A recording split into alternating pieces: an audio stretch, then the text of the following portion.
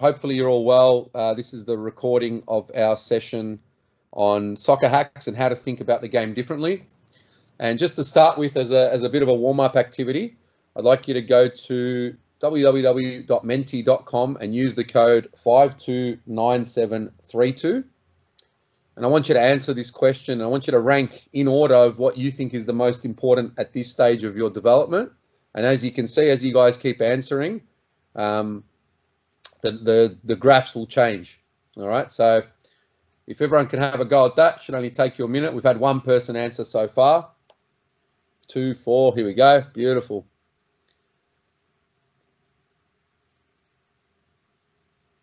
Now we've got about 20 on, so I'd like to get close to 20 answers before I move to the next question. And again, there's no right or wrong, and it's completely anonymous. So whatever you think is the most important at the moment, and in that order. So first is the most important thing at the moment. Mental's winning. Then we've got technical. Then we've got tactical, and then we've got physical at this stage. You've got 20 seconds to get your votes in.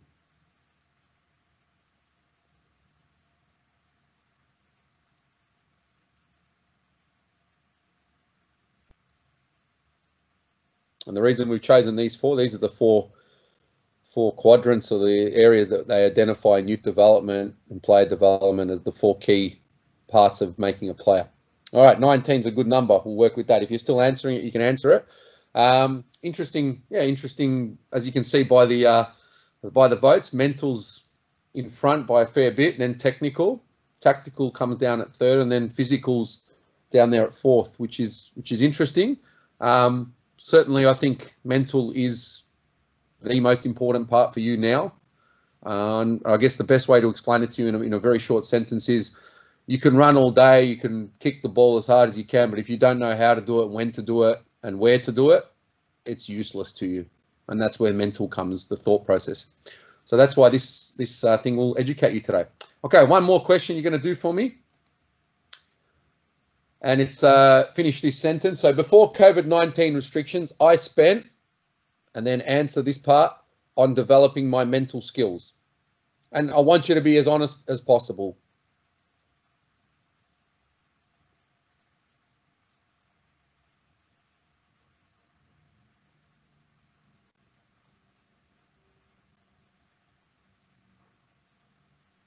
Very interesting. And to be fair, it's kind of what I expected, to be honest, which is fine. Mr. Cataforis, what do you think?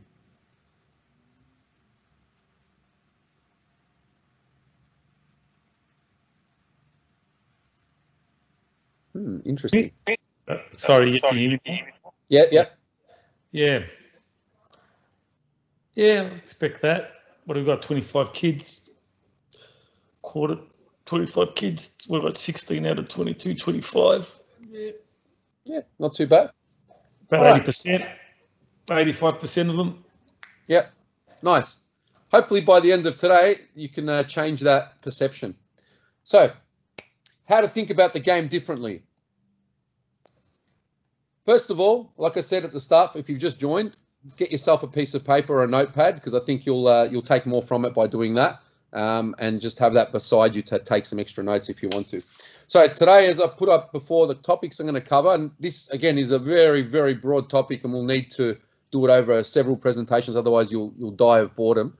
One that I threw in there was decision making, and it came after a conversation with Jared actually about decision making, and I didn't initially want to put it in there, but then I found some really good resources that I've been studying for a while, and I thought I could put it into a quick context for you. And then the other ones are things that are taken from a book called Soccer IQ. Some of you have read it, and I've tried to give you some examples of yourselves in training through video, or I'll talk about those examples. And then I had 2 student questions that were sent during the week as well. The first one was, how do I learn to hide my weaknesses and play to my strengths?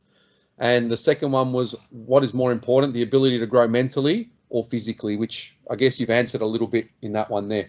So to start with, I want to show you a little image. So this image is your brain, and this is the information that you're going to get from me today, and probably what you've got all day from your teachers and school and family. You get a lot of information in a day. It's all out there. How much of it you take in and put it into this central part where you actually process it and it all fits in together, that requires you to think about it further. So me telling you about this stuff today is just the starting point. I'm not going to give you the answers for life. I don't think that's possible from anybody. They can just guide you to make you think about things differently. And once you start thinking about it differently, you'll come up with your own answers. Okay? So let's start with an image. It's got nothing to do with soccer. It's got everything to do with decision making. So have a look at this clip. There's no sound to it. See what you think. And I'll talk to you about why I'm using an NFL clip. This is Tom Brady, by the way, who's a famous quarterback in NFL, American football. And he's the guy that just threw the ball there. Okay? So I'll show you the clip one more time, and I'll give you the relevance to it again.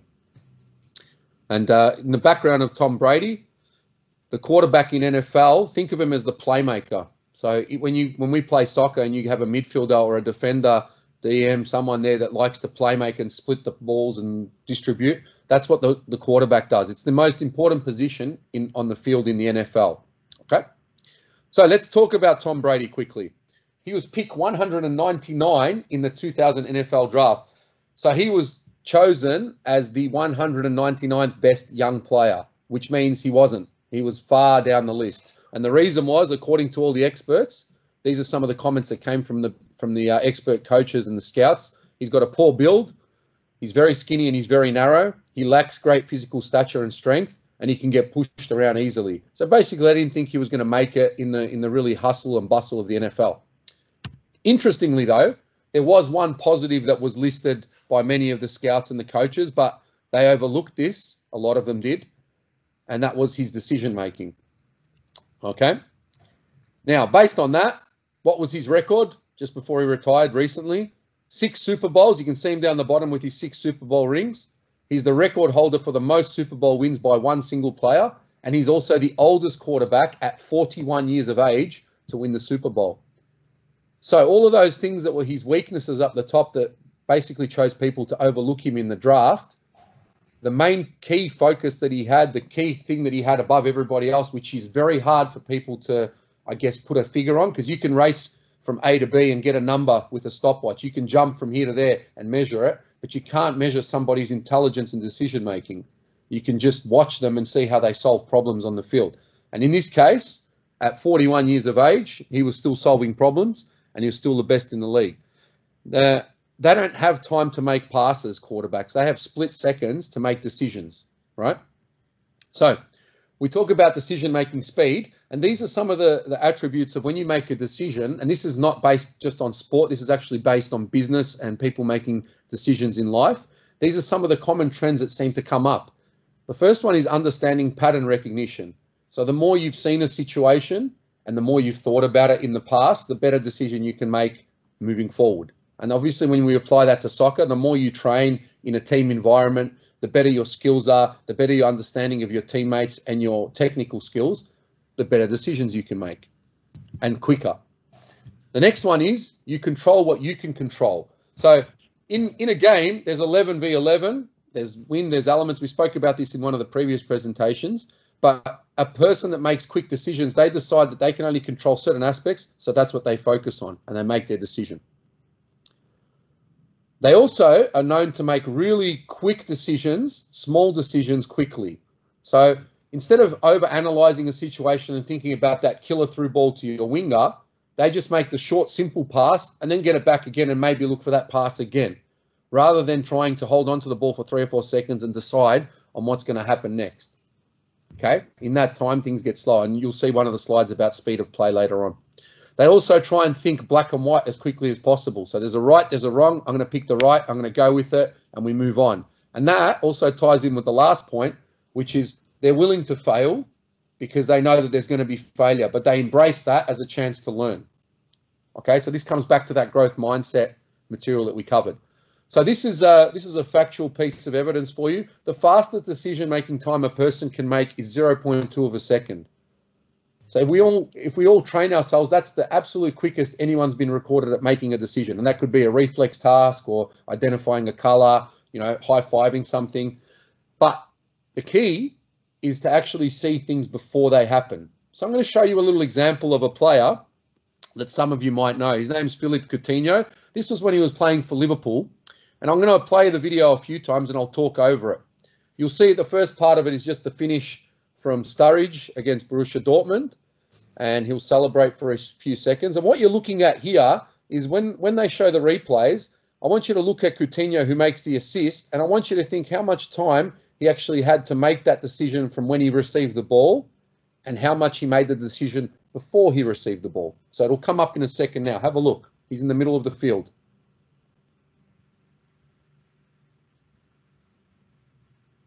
And you'll see it again from a different camera angle, which I think is the best view for it.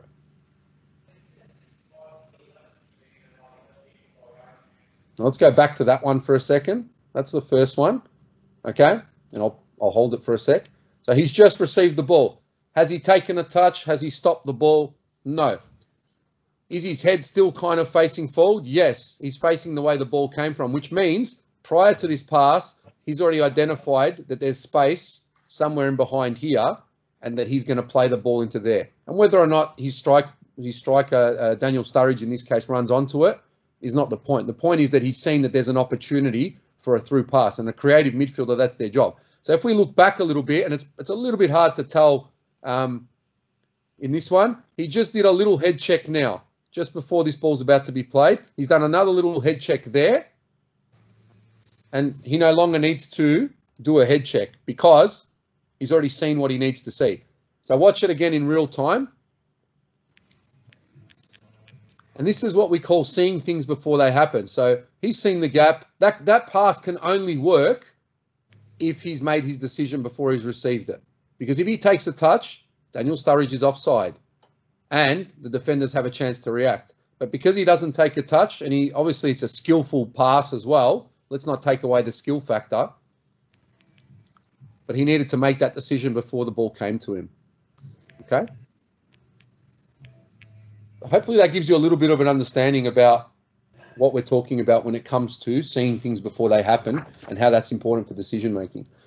And I guess that then now leads into what we're going to call these little soccer hacks, little ways that you can see things a little bit quicker than others, and then potentially from that you can make decisions quicker than others and be a much more effective player and enjoy the game a lot more. So we're going to talk about something that's called the impossible pass. Now I'm going to let this guy explain it. This author's name is Dan Blank. He wrote the book Soccer IQ and Soccer IQ 2. Brilliant author, really analyzes the game well and puts things into a very easy to understand perspective. He's coached a lot of women's soccer. So whenever he refers to anyone in the diagram, it's usually her or she, which is good because we always hear the male side of things. So let's have a listen and have a watch of this one. All right, let's talk about what I refer to as the impossible pass. Quite simply, what I'm referring to is when a teammate of the player in the ball asks for a ball to be delivered that can't possibly be delivered. So in this example, let's say the white team is attacking this goal down here. This player has the ball. She's kind of pinned up against the sideline by a defender. And here you are in here, and you're all by yourself. And if you got that ball, man, would you have a great chance to score? So what do? You start screaming at that player to get you the ball. The problem is she can't get it to you. The ball is on the wrong side of her body. There's a defender or an opponent between her and the ball and you. And she's got a lot of things on her mind right now. So what you're doing by screaming for this ball here is you're actually being counterproductive because one, she can't possibly deliver that ball to you. Two, you're being annoying. And three, one of your teammates might actually be trying to give her some information that might be useful. When we talk on the field, we got to talk about what's best for the ball and what's best for the team. So in this example, let's just say that this is Jenny on the ball and this is Danielle back here. You know, maybe we can say we recognize the situation. We recognize that Jenny's in a lot of trouble.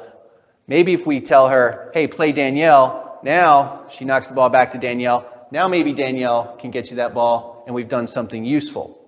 So don't just yell to yell. Don't just yell somebody's name. Give them some information that's actually going to help them solve their problems.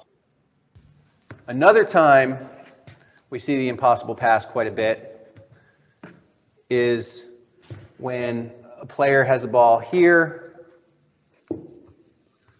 and again the white team is attacking this direction. Player receives the ball here and this player runs behind her and is screaming for the ball. Again, the ball's on one side of this player's body, her support is on the other side, and there's a defender in between them. And here's the thing, a lot of players will try to play this pass, and the problem is it is so predictable for this defender because she saw this attacker coming, and what she does is she just simply slides into here. We try to play that pass, and this defender picks it off. And this is another example of a typical impossible pass. So here's an example of a target forward trying to connect an impossible pass to a teammate who has run beyond her. As the attacker shapes her body, the pass becomes very predictable. It's an easy pass for the defender to read and intercept. Here's another look at a target player trying to stuff an impossible pass in behind the defense. Again, it's an easy read for the defender, and the pass is blocked. So you might look at that and say, I never do that, but I can guarantee you from our experiences of watching you guys play, that's one of the most common mistakes, and that's why I started with it. It is one of the most common mistakes that we see in junior sport, okay? And a lot has got to do with that rule that we tried to enforce years ago with you guys that have been with us for a while, which is if you receive the ball with your back to goal, you must play it first time to somebody. That's just to get you thinking, to basically not think about that impossible pass. But we tried to put it in a different way for you to understand that. So hopefully you understand that one. Now we're going to see some of our kids in a training session, which we filmed to create a curriculum video. And we're going to see an example of the impossible pass by one of our players. So have a look at this. It'll go back into a slow motion version. So it's Michael Vonya here, okay? And he basically does exactly what happened there. He's received the ball on his front foot, and instead of just playing the ball back to Hiba, and I'll pause and stop it, at this moment where he could have just maybe played the ball there and she can go for that pass or she can play him through again, he's tried to play this pass across here, and the defending, I think it's from Philip there, is quite simple. He just sticks his leg out, as you can see him there. Sticks his leg out, there's the interception, okay? And that is an impossible pass. Now, you might ask the question, and we're not talking about the run of the player, because at the end of the day, you've got the ball, so you're making the decision. Could the run have been better, level and outside instead of in front of the ball? Yes. But having said that, even if he was here, this defender's doing a good job. So the right pass in this situation would be first time back to Hiba there, or hold it up for a second and then lay it off to it. Okay? So don't get upset, Mikey. You'll get a good advantage. There'll be a shot of you later on doing a good thing. So watch it one more time, just so you can remember it a bit better. So there's the receive. And instead of playing the ball backwards, he tried to go for that impossible pass. He even had that option there. But, okay. There we go. So hopefully you can understand that one. How do you avoid it is the most important part. And we've said this to you a few times over the last couple of years. I think stay level and outside or behind the ball if you can't get level and outside. So this is if you're the receiver. And if you are one of the receivers, don't call out their name. There's no point me calling out your name because you know your name. So if I yell out, George, George, George, how does that help George in that situation? Maybe if I give him an instruction like lay it off to Hiba or play it first time, hold it up, front post if you're running in for a cross, okay? Instead of giving a name, give an instruction. I'm pretty sure all of your teammates recognize your voice and it won't be an opponent player calling for the ball, telling you what to do with it, okay? So that's one way you can avoid this situation happening, or two ways, sorry. All right. Let's see some people avoiding this situation by actually doing it. So here's some positive examples of it.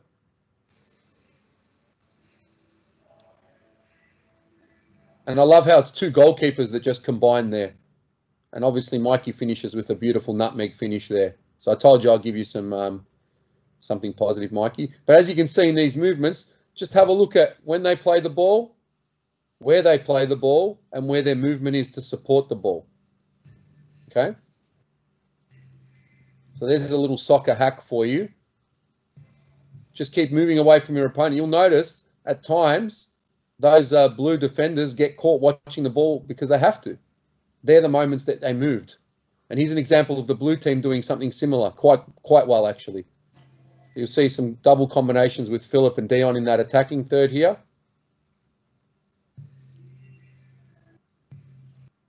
And finishes with a lovely goal. So watch it again. Starts from here in the back. Moving in between little pockets of space. Nearly got cut out there. A little bit of skill in that situation. And here we start to see the movement. So Dion's making a few different runs. Phil's going to make a fake run, then come back to the ball. Beautiful movement there. Going to hold it up, fake one way, and play the ball the other way. And then the impossible pass becomes a beautiful goal. You can do it, guys. Okay. Now, let's talk about speed of play. And I've said this to our kids in the past in some teams, but maybe we haven't had the chance to explain it this well. To play fast, you need to want to play fast. And I agree with anybody that's on this chat that you can't play fast all the time.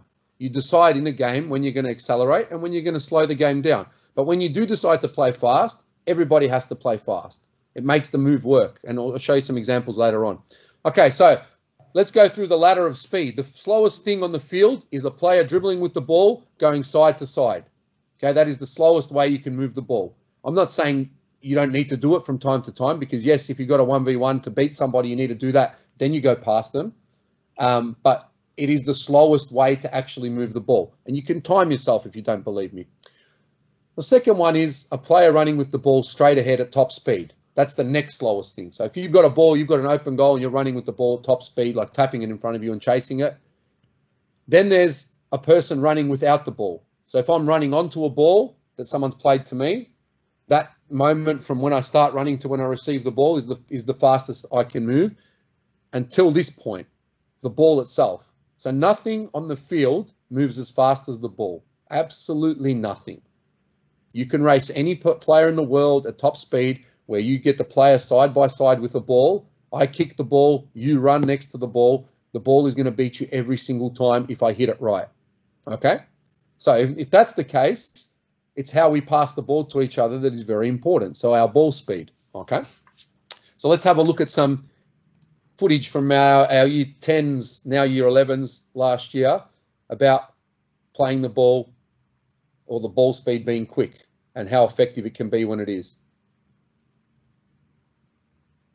And this is the example of someone holding on to the ball.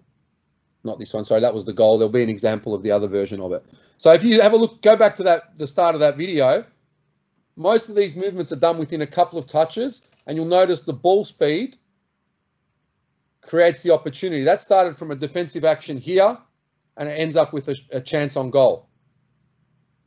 And there's some great movement, but we're more focused on how quick the ball's played. Simple, effective, and in the end has a blocked shot, and then the rebound comes back out. Okay?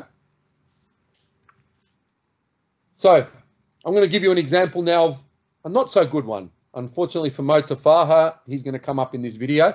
But this was taken early in this year with our Year 9s training, and we were working on forward runs in this particular video.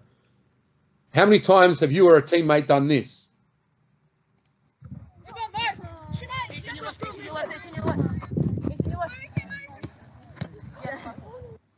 So let's go back to that. And I'll stop it in a moment. At that point, he can play it to Sinead. At that point, he can play it to Sinead. At that point, he can play it to Sinead. But he gives it to Sinead when Mike has already closed her down. This is that crippling effect. You guys holding on to the ball way too long and just let the ball move. She's got no chance of scoring then because she's now got the long legs of Michael to contend with, and that chance is gone. Had that ball been played a bit earlier when he engaged Ethan, okay, this defender here, if he'd engaged Ethan earlier, and that's just a simple goal.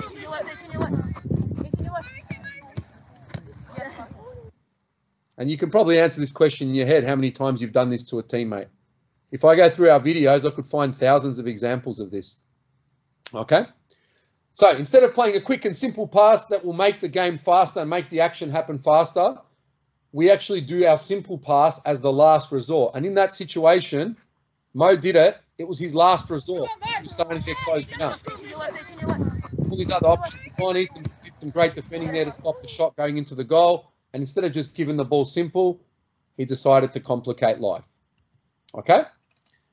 So that's that one. Play from a spot. Now, this is one where I'd love you after this video, and again, this is where you take some notes, to go and find a match, a Premier League, an A-League, whatever league you want to watch, Matilda's match, find it online and go and watch it and tell me how many times you see someone playing from the spot. Playing from the spot just means this. You kill the ball close to you, so you actually stop it dead with your first touch, or you play it first time, and you pass it or shoot without actually taking any extra touches or moving with the ball. And there's a reason for this. So let's say a player receives the ball facing his or her goal, okay, and your closest opponent is 10 meters away. So I'm receiving the ball, my next opponent's 10 meters away. Now, what happens in that? Let's have a look at this video. This is a really good way for me to explain it to you. This is the girls' training earlier this year as well. And there's some good little build-up there. Joker plays it in. And at that moment, yes, it's a bad touch. But it's a bad touch because she wants to move the ball forward. If she kills the ball dead, she has what's called a buffer between her and the defender. Because the defender, if you kill the ball dead, this is what happens. If you don't kill it dead, you've got the ball and the defender's running, time is going to meet very close together, right? But if you control the ball and stop it dead and the defender's still here, they still need to run to you to close your space. And in this video, you can clearly see that there's a really good opportunity to play a through ball to a wide player. All she has to do is kill the ball, like stop it, and then play it first time, and that defender's out of the game. But she takes a touch. And that gives the defender half a chance to win the ball back. Okay, we're going to see another example in this one. Okay, so midfielder's got it, can play it early, holds on to it, takes the touch. I'll make that one a bit bigger so you can see it. Actually, you don't need it bigger. You can see it from there. Okay, so here, at this moment, can she play early? Maybe a 1-2, maybe a pass out to there, maybe a switch in the gap there. That's a referee there. Maybe a through ball to the winger. No, she's going to take it. This is Aaliyah, so sorry, Aaliyah, if you're watching. Takes a few extra touches, and in that time, her space gets closed down. And I think they end up scoring from this anyway as a transition moment.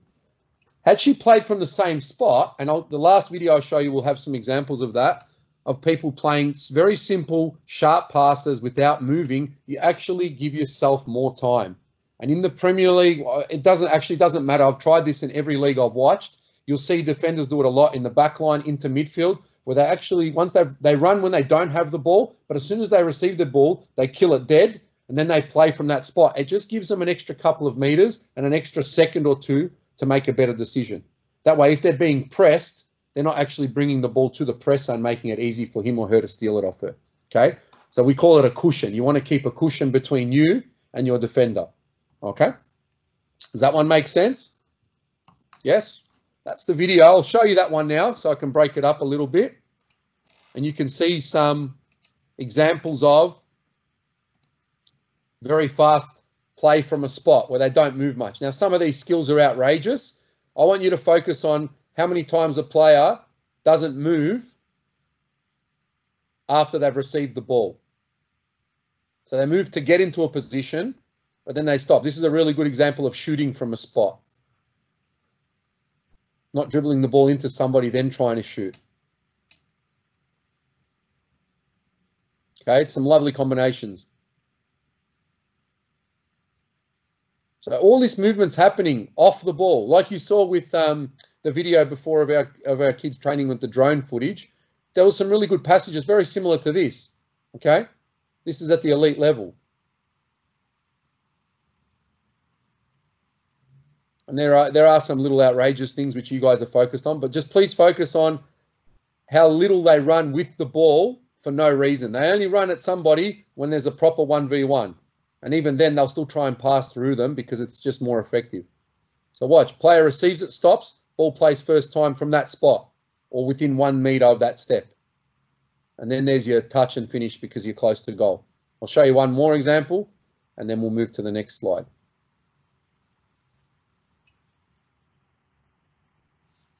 I'll show you right at the start, there was an Arsenal one, which is quite good.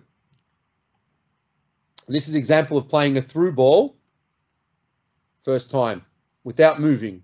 If he takes a touch there, that through ball doesn't happen. But he doesn't. He just first time Yes, you have to have the skill to do it, but you also have to have the understanding to try it. This is the Arsenal one, which some of you will know from the past. Okay? Not a lot of dribbling, not a lot of running with the ball. Until it's a 1v1, then they take their time and their touch. They call it the goals that you can only see on FIFA, because when you play FIFA, this is what some of those combinations look like. And you think it's unrealistic, but this is real soccer being exactly like that. Okay? My favorite, the unforgivable offside. Now, if you have a look at that image should explain everything. There's a back four. You're on the outside of the back four. You can be on either wing, and you can see the whole back line.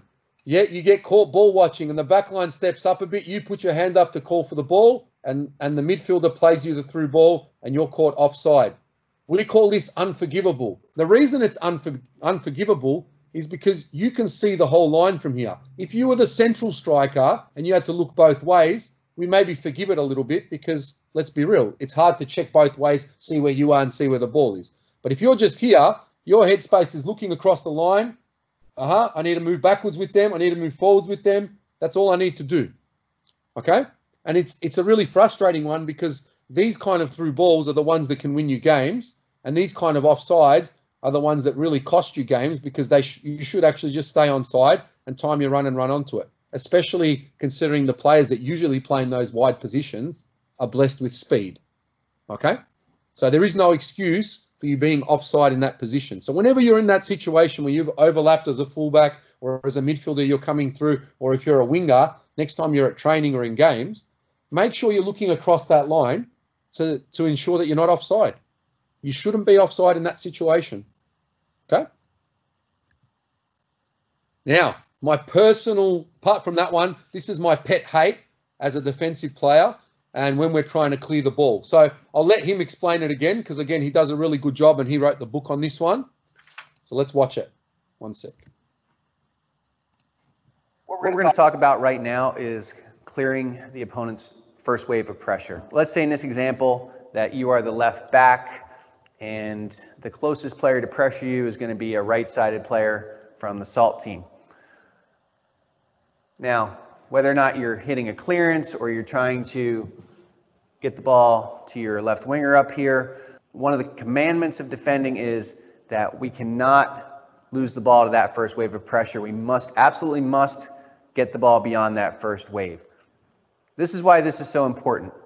As we've gotten possession of the ball and we start to take our attacking shape, and some players, we start to get spread out and our teammates start to move up the field, we're not in a position to defend. Our team shape is set up to attack.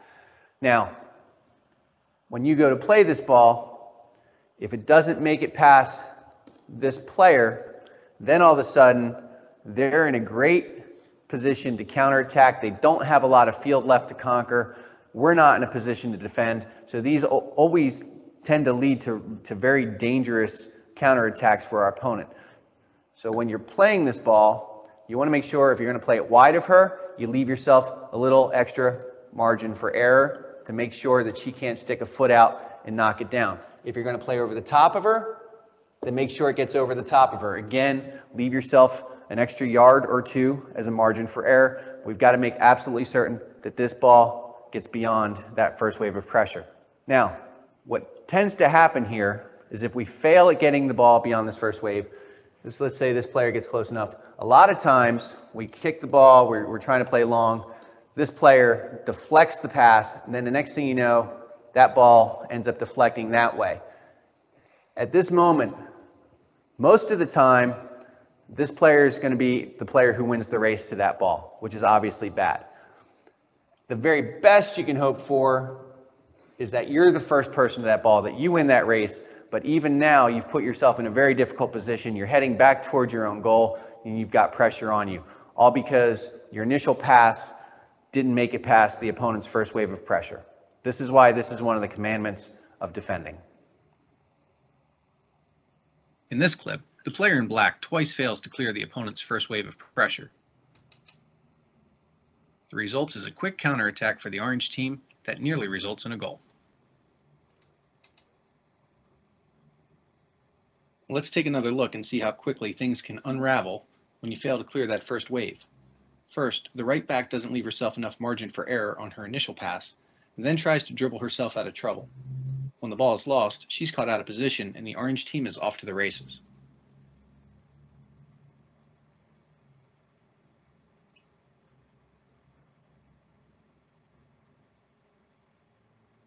This time it's the center back who doesn't clear the first wave, and again it leads to a dangerous counterattack.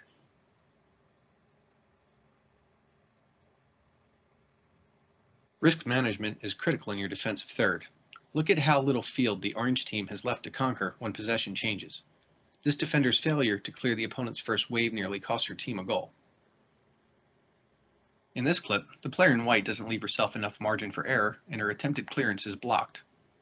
A harmless situation nearly turns into a very dangerous one.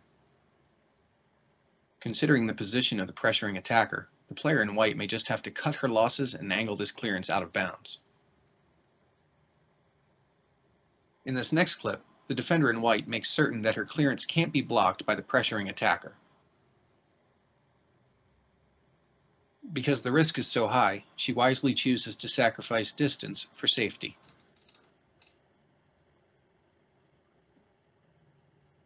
Blocked clearances often turn into game-changing moments, so you've got to avoid them at all costs. And I guess you can talk to us about that in terms of how many goals you've conceded at your club level and definitely at school level where it's come from our own clearance and it just hasn't gone far enough, or we've kicked it into a player, or we've hit a short pass and it's been intercepted. And he says it really well earlier on in that piece, is you're not in a position to defend, because once you've won the ball back, you go into what we call BP, which is ball possession. You start to open up because you want to spread the game out. So it's very crucial that that first pass is actually secure. So it's either goes back to your keeper and you reset, or if it has to be a clearance, like you saw with the example of the girl towards the end, angled, high, slow, high clearances it takes time for the ball to land. And while the ball's landing, you can still work out whether your teammate's going to win it or whether they're going to lose it. But either way, because you've cleared it so far and wide, it's no longer in that dangerous area, that first wave of pressure. Okay, and that's one. If you're really looking at quick results, like instant results, and I know that's hard to do in soccer, but if that's one thing you take from this, whenever you're in a defensive position, that you actually clear lines, yeah, okay, you might kick it out from time to time. I think sometimes we've become a little bit preoccupied with playing out of the back because it's in the curriculum and we play out of the back. But again, when you're under pressure and you watch the top teams play in the Premier League or in the A-League, if they're under pressure, the ball goes. And once the ball goes, the whole team goes out with it. And then you say, okay, I'd rather lose the ball 50 metres from my goal than 10 metres from my goal. It's less dangerous. It's called risk management. Okay? So that's that one. So on that note, that's the end of the presentation part for that. Now I had the two questions. The first one was, how do I learn to hide my weaknesses and play to my strengths? So what I came to in terms of a conclusion to this question was, I don't know if you actually want to be hiding your weaknesses as a junior player.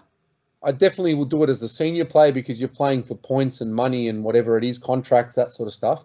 But when you're a junior player, it depends on how you use the word weakness. Now, if you decide that your left foot is a weakness at the moment, and you decide that because it's a weakness, you're not going to try and work on it, then it's always going to be a weakness.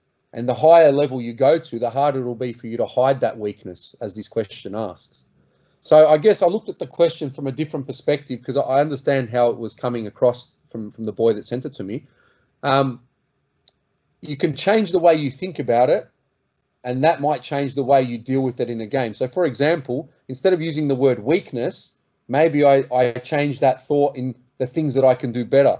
So in every game, instead of saying this is my weakness, this is something I can do better. Now, automatically by saying that, just in your head, it feels better. It doesn't feel like it's a massive burden. But if you say you're rubbish at something, you're crap, you're not very good, well, you're going to start to believe that and you're not going to want to improve it. It's going to be hard to improve it because it'll be a stigma that you attach to your brain. The second one is the strength. So when you talk about a strength, you know what things you do well. Hopefully your coaches tell you. We definitely tell you, or we encourage you to do them well. Do the things that you do well in the right areas, and you should win games if everybody does that. However, you're not senior players yet. So you're still in a phase where you're still trying to learn as much about the game as possible. And the only way to learn is to make mistakes, think about it, do it better next time. So that goes back to that growth mindset stuff. I guess in a very short way, try not to make the same mistake twice, which is a weakness, because that means you're not thinking about what you're doing wrong. But be prepared to make mistakes and show your weakness, and then work on your weakness, and eventually your weakness becomes something that you do well, okay? And change the way you think about it, things that you can do better. But it was a great question to have. And this was the second important, the ability to grow mentally or physically.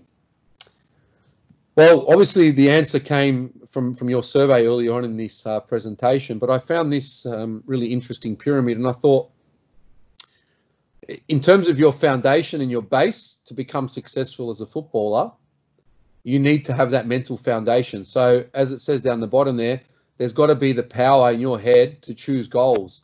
And setting these goals is what makes you stronger, because then you are focused on them. And if you're focused on them, you go and train harder and you become physically better. And if you're getting physically better, your skills then start to become better. And from your skills, you start to understand tactics. Okay, same as the people that have joined this meeting today. You've all joined this meeting because you want to learn something new about the game and make yourself better. So you've already set yourself a nice little micro goal, a small goal, which was, I'm going to watch his presentation today and I'm going to take something from it. Your midterm goal might be, I'm going to start to apply this stuff so that I can get to my dream goal and play at a high level. Okay. And then once this stuff's already in your head, it's the same as those people that are doing these push-ups every day and the sit-ups and the plank and the lunges. You're already mentally preparing yourself to set goals and achieve goals. The physical stuff's happening because that's your goal. But as you do that, you're going to become more skillful because, hey, my torso's stronger. I can shove people around it because I've got bigger arms. Okay, my quads are bigger and stronger. I can kick the ball harder because I'm doing these simple lunges before I leave my room in the morning. Then you start to build your confidence because you have skill. And you know, a player that's really good at something, they play the game on instinct. And the top players like your Messis, your Sam Kerrs, your Abby Wambachs, these players just play the game to the best of their ability because they've played it so much and they've practiced it so much and they've set themselves targets for so long. Okay, then you start to peak, and at the end of it, you have a 100% ready athlete. But as a little positive, I managed to speak to Western United player Stephen Lushtitzer, who's being a professional football player. I found that the mental side of football is probably a little bit more important than the physical side. The physical side, it's something that you can always train. You can always train to be fit. You can always work on that area. But the mental side is something that is a lot harder. I found this, an example of this is when I was in Croatia playing. There was a time where the coach wasn't playing me. I wasn't even on the bench at that time. He wasn't speaking to me, and I was pretty much left out in the cold.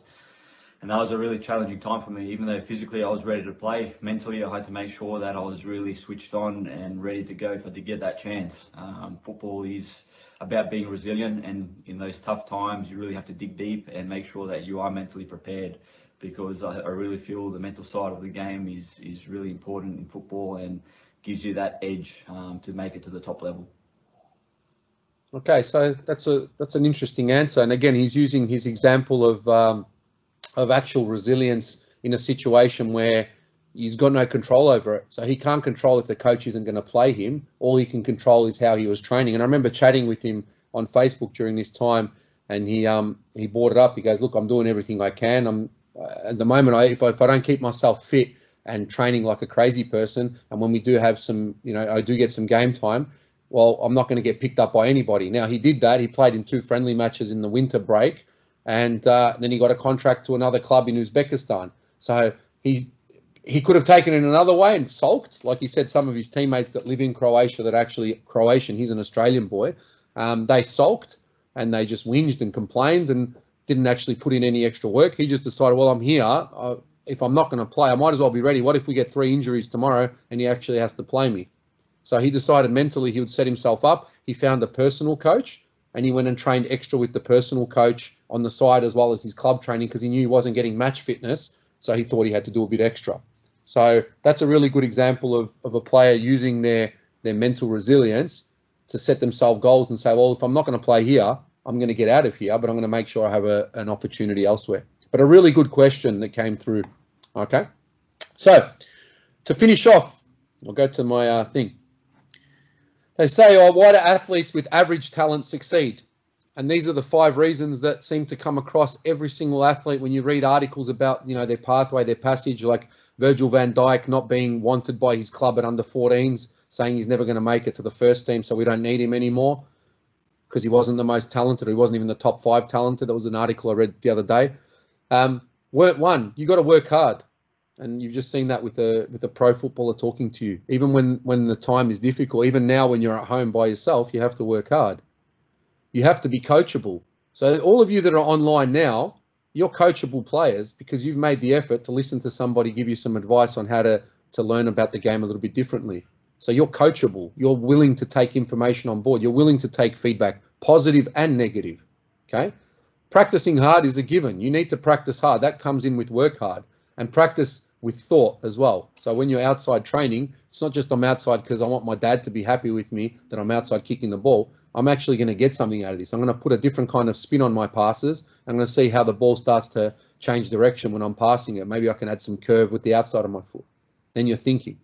Do the little things well. Get up in the morning, do that little push-up, sit-up, plank, lunges set every day. It's only a little thing. It only takes 5 minutes. But if you do that well every single day, imagine what else you can do later on. And the other one there is an interesting one. It's valuing your role. So valuing how you fit into a team of 11. It doesn't matter which position that is. It doesn't matter if you're a bench player, but when you come on, you do a job. You have to value your role so that you can find satisfaction in what you're doing. Okay? And whether you want to change that role or not in the future will basically be how hard you work in these 4 categories. So if your role at the moment is you're captain, you're the number 10, you're the key playmaker, in order to stay there, you got to keep doing these things. If you're the second string number 10 that sits on the bench, then you need to do the extra things to get yourself in the eye of the coach or another coach at another club where they give you the opportunity, and you take it from there. And on the flip side, those talented athletes, those kids that have all this potential and ability, and they start off when you first see them, you know, in under 12s, 13s, 14s, one of the best players in the team, and all of a sudden not much happens afterwards. Well, they probably didn't work that hard. They didn't take advice from coaches. They took it as something personal when someone told them you should try and do this instead of actually thinking this person's trying to help them. Maybe they didn't listen to the right people and they had the wrong people around them telling them you're going to be a superstar. You don't have to work that hard. You're naturally good. Remember that growth mindset stuff. Maybe they're a little bit selfish. It was all about me. It wasn't about my teammates. I hold on to the ball too much. I keep doing my own thing, and then I lose my opportunities because I'm not a team player and it's a team sport. And the last one, again, ties into uncoachable. If you can't accept criticism in life, you can't get better. So, how quick is your brain? I want to test you out. Now, this ties into our Tom Brady stuff, and the reason I put this up here is your brain is constantly evolving and changing, and your expertise in soccer is going to get deeper and more connected with your foot skills the more you think about it and do it. So this has got nothing to do with soccer. This is just a little test. So first person to yell it out gets a point. The first 3 words, carpet, alert, and ink. There's one word that you put into those 3 words, and it gives you 3 different meanings to those words. But it's only one word that fits them perfectly. So I'll give you the first one because I don't think you understand the process, but the word is red. So red carpet, red alert, and red ink. So have a go at the next one. So master, toss, finger, go.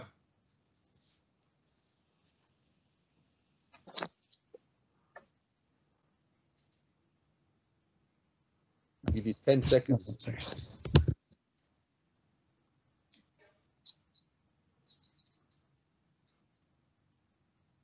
Ring. Ring. Excellent. Who was that? Marco. Well done. Good stuff. Special prize for you when we get back. So it was ring master, ring toss, and ring finger.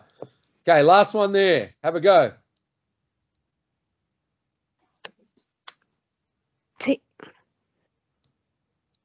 Yeah, I thought that too, but it wasn't. One word that makes all those words different.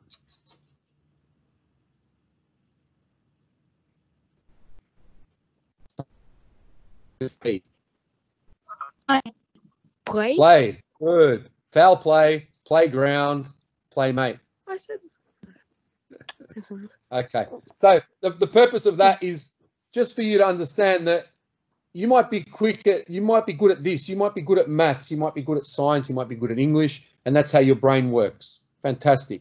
Okay. In order to become really, really good and competent at soccer, your brain has to work overtime and learn these little tricks and these little secrets to make your life a little bit easier. And you can learn them in many different ways. This is just one way to learn them, where somebody shows you some examples, some videos, they talk to you about it, and you think about it. The best way for you to learn it is to actually go and do it.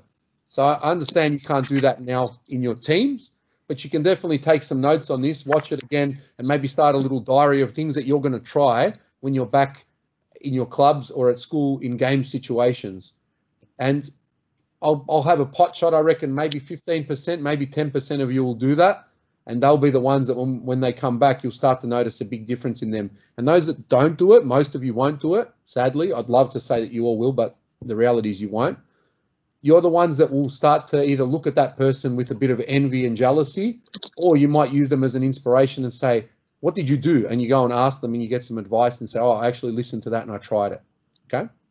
So on that note, we'll do another one of these next week with some more hacks. I've got heaps more hacks, including some tricks on throw-ins, corners, and then some other individual things you can do on the field, like how to close people down and trick them into things. And I'll give you those hacks next week. All right. And I just want you to look at this image for a second. This is called your social brain. Have a look at Michael Owen on the floor, as a famous English footballer, now retired, and all of his Liverpool teammates and most of the people in the crowd. They've all got their hands on their heads. And this is because we have an automatic and an instinctive social emotional response to things. So when you see someone bump their head, you automatically make this face, ooh, or you see something on TV. If you ever watched Gogglebox and you see people's reactions to certain things, they all make similar expressions. And that's because humans are like that. We're good at reading other people's behavior, and we're also good at seeing what one person does and following them.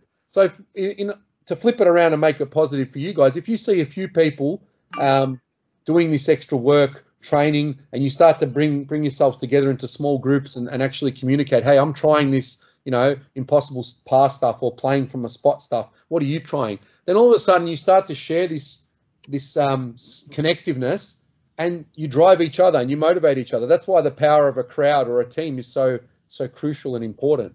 Okay.